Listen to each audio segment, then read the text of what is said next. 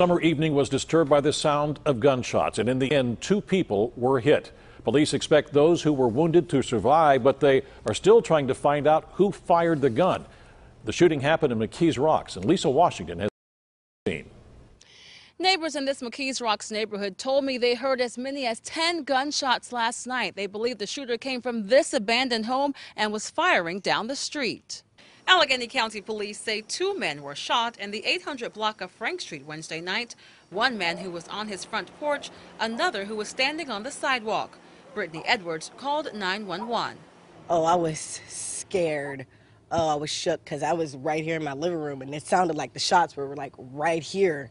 And I'm like, oh my God, is that gunshots? Police say both victims had non-life-threatening injuries. Investigators found shell casings from 2 different caliber weapons at the scene, leading them to believe there were 2 shooters. It almost sounded like they came from 2 different weapons, but I don't know the details of that or weapons. But I did hear them and they were really loud. Police don't have a description of the suspects. One man who didn't want to talk on camera says a bullet hit his car.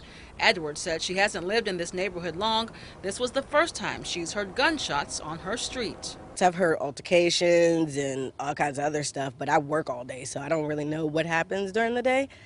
But I've never seen anything like this. Police are continuing their investigation. I hope they figure it out fast, because that was too close for my comfort. Lisa Washington, KDKA-TV News.